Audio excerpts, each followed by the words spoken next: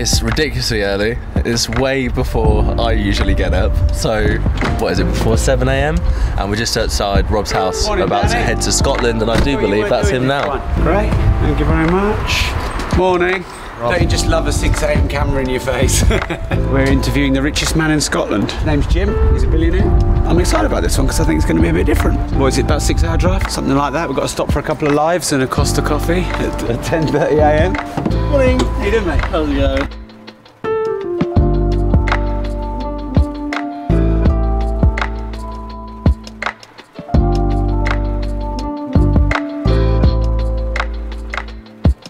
It's going well.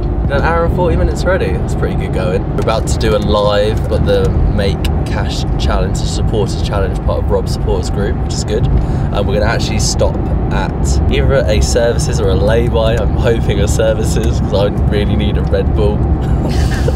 We're only an hour and a half in, mate. I don't do early. We got up at what, 4:15 this morning. Well, I do early. I just don't cope with early. How are you, Harry? Very good, Kieran. Thank you for asking.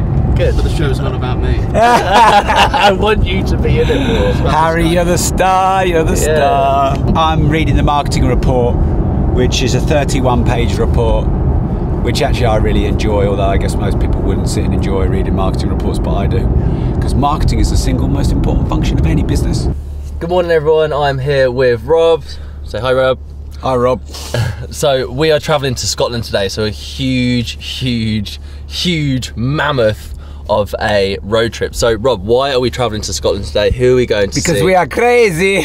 But we're going all the way up, bit of a road trip, get a fair bit of work done in the car. I've got some unique questions for a guest that is probably not that well known, yet he's a billionaire. I love interviewing unknown or not so well known billionaires. Laptops out, plenty of work done. You just get so much work done in the car because no one except Harry with a camera can distract you, and you making me do a story. Yeah. But other than that, it's great. And we'll check back in just Whoa, before. look how this light makes my hairline look. Mine's alright. Yeah, yours alright. Yeah, you're 24, you're 25. Maybe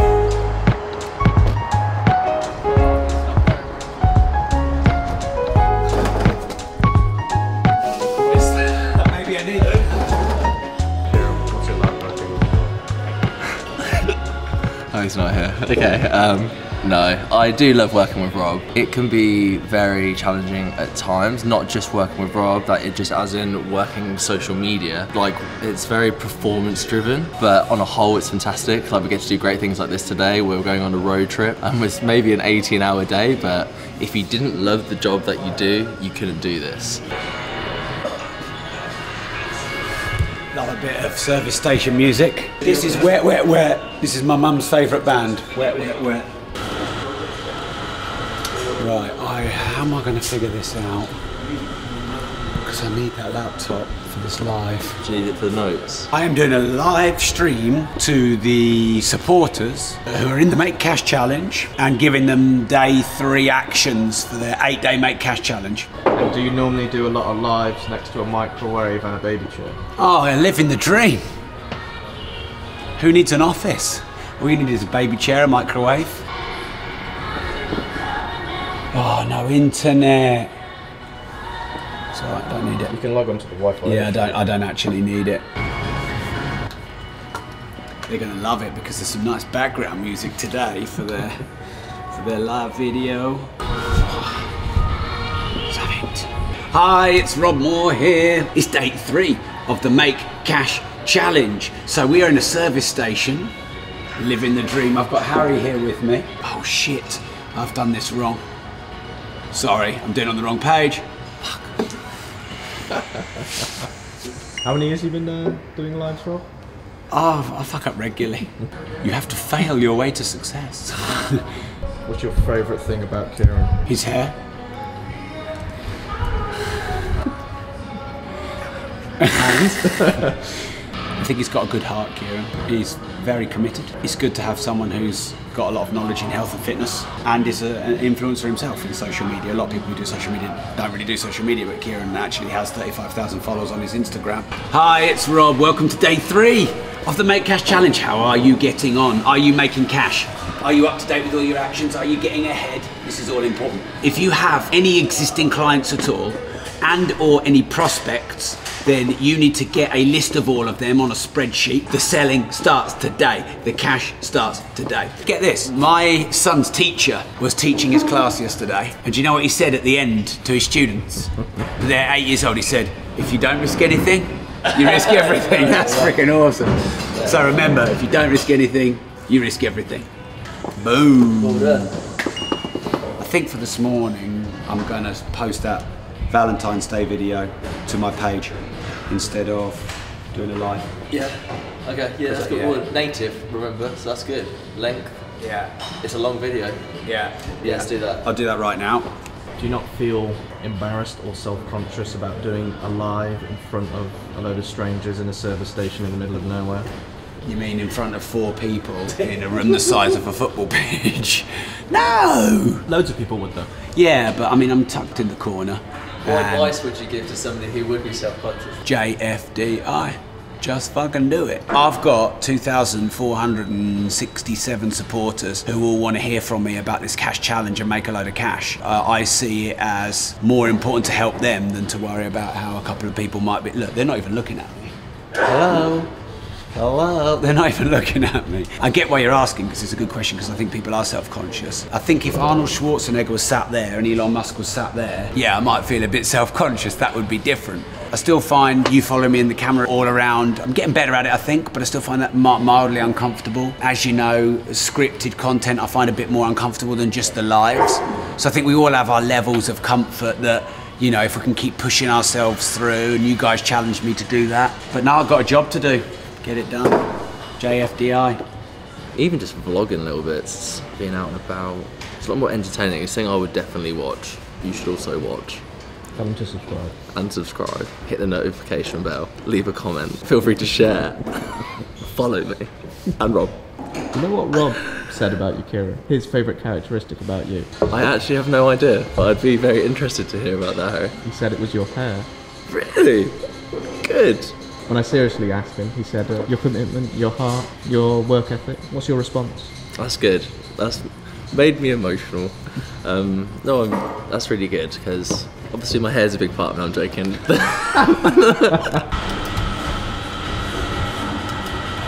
Rob Moore's fine. If you ever want to have an anxiety attack, here's one right here. What's your favourite guilty pleasure music that you shouldn't admit in front of everyone? Old school house music. What about you? Probably Erasure.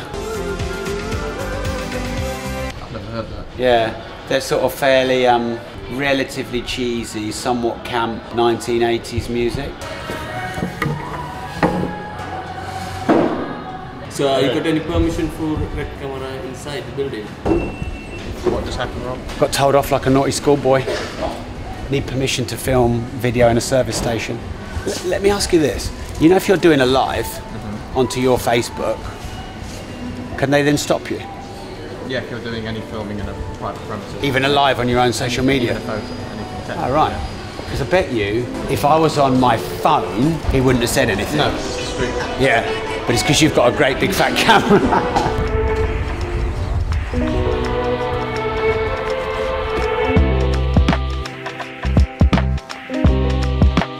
I've been approached by this male makeup brand. What would you think to that if I did? All about the price. It's Yeah. all about how much you're prepared to make yourself look metrosexual for. Because I'm worried about how that's going to come across and what people are going to think or say, or do you know what I mean? Because this discussion right now, imagine that on a greater scale. Like, imagine me having to, because I'm going to have to do a video in front of a camera of me applying makeup. Well, if you don't want to take that job, I'll take that job. Yeah? I'll do that. I think my fans would love that. Yeah, I reckon they would. I think if you do it, I mean, will they be really strict and you have to be serious, or could you do it in a bit of a light-hearted way? You could do it in a light-hearted way. It's your creative control. You have creative control. If you don't risk anything, you risk everything. Okay, I just want people's opinion on it, like perception, because obviously the world's coming to a place now where it's very much accepted for men to do certain things now, but I don't know if we're at the stage where we can wear makeup yet. I think quite a lot of men wear makeup. Yeah, isn't that James Charles, one of the biggest creators on YouTube, and he's like a man makeup guy, isn't he? Male makeup guy, Yeah. That's very true. Maybe that could be me. Jeffree Star and all that. Jeffree Star is killing it. And Eddie Izzard. And he's out there doing his runs and stuff, wearing lipstick. Maybe I could be the first straight face of makeup. No, you're getting ideas a bit above your station now. Whoa! They kill my dreams.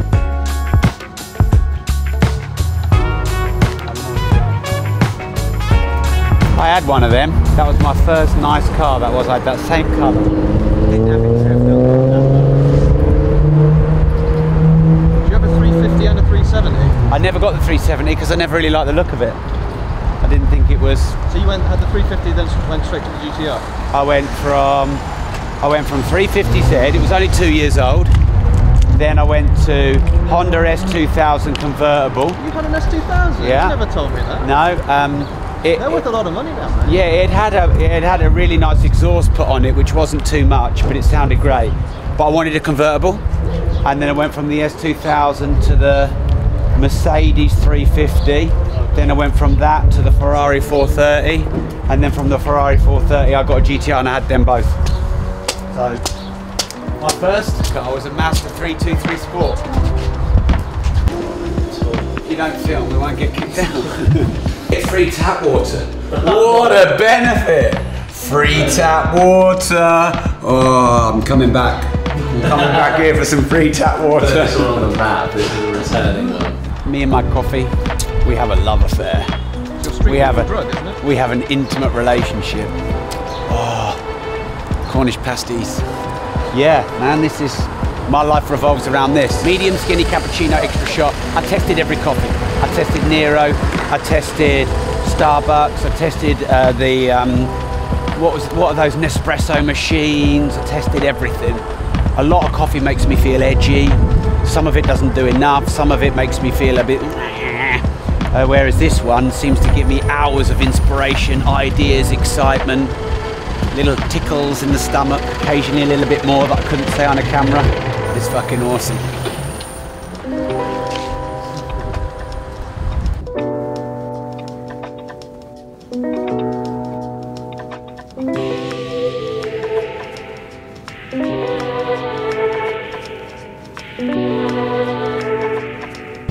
So I reckon we're what, half an hour away, and it seems the further north we go, the worse the weather gets.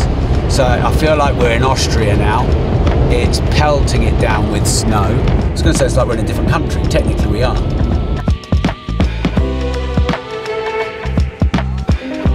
I badly need a wee, so it's probably not the best time to film me. Same. Like a solid 10. On a score of how full your bladder is and how uncomfortable you are and how much you want to get that camera out of your face and throw it out the window. Like it kind of hurts. Yeah. We are in a restaurant in Scotland and we're going to have a quick bite to eat and then we're going to interview Scotland's richest man. I like my interviews to be very relaxed. I like them to be conversational. So I've already done my prep. I already know what the questions are. I'm all good.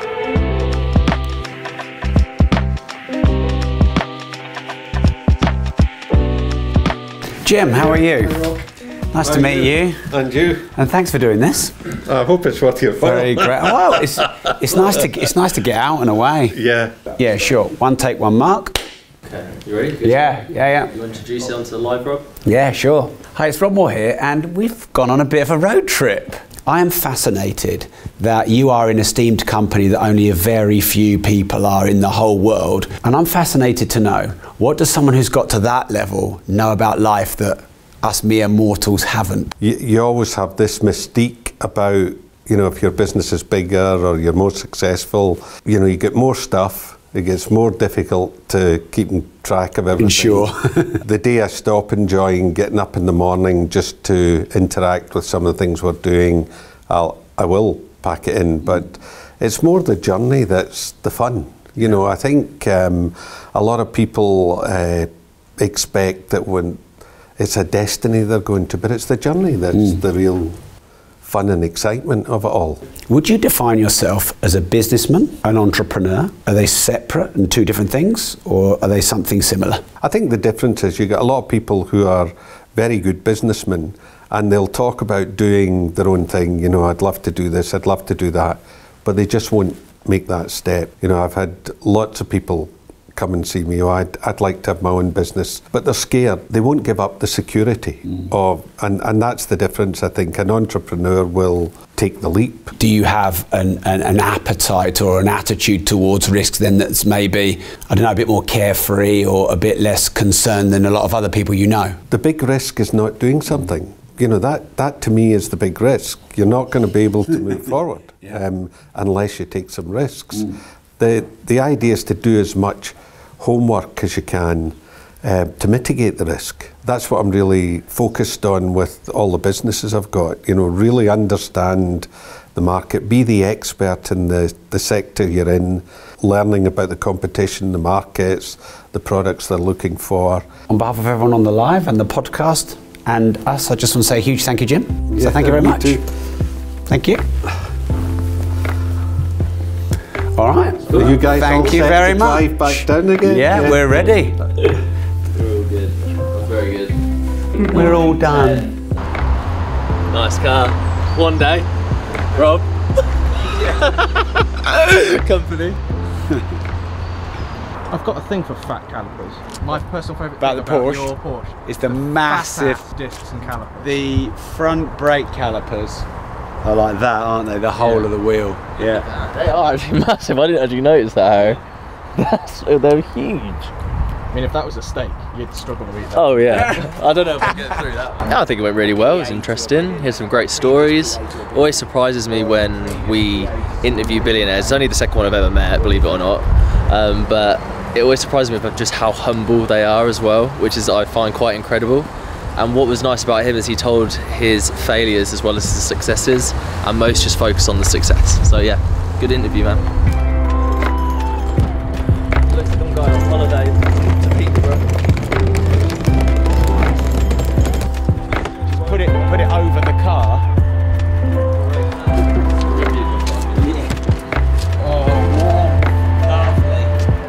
So we're in the car on the way home from the interview with Jim McColl. I've got 4 business plans to read, 4 30-minute phone calls to do. Probably will try and clear WhatsApp and clear the inbox. It always feels so good when they are clear. We'll probably stop for a bit of dinner. I've got to do a live video for the Make Cash Challenge and then a live video on my page while we stop for dinner. And that's about it. Yeah, that's a lot to do, to be honest. Living the dream.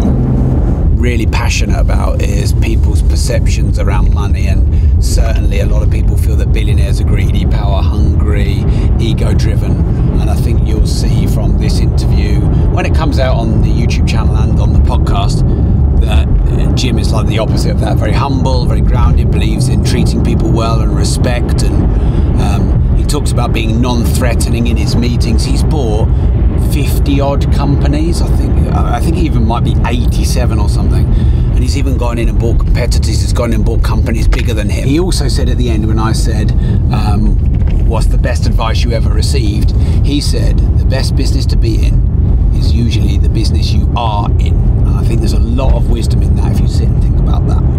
Awesome. I'm going to allow myself half an hour to chill. So if you can fuck off that video and you can fuck off that video just for half an hour, then I'm going to chill. Awesome, right, we'll leave you to it, Rob. Thank you. Do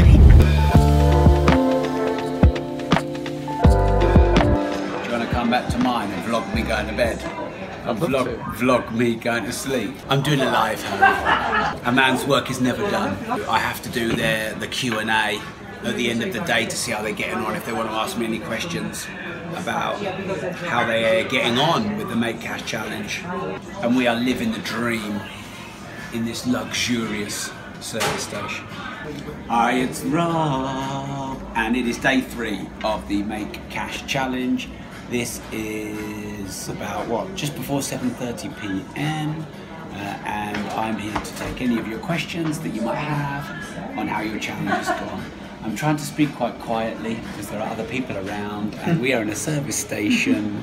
Sorry. Alright then, so Reese's offer in bullet points for review. More money, am I generating more business, more leads, better relationships and rapport with people, am I influencing people, am I dating?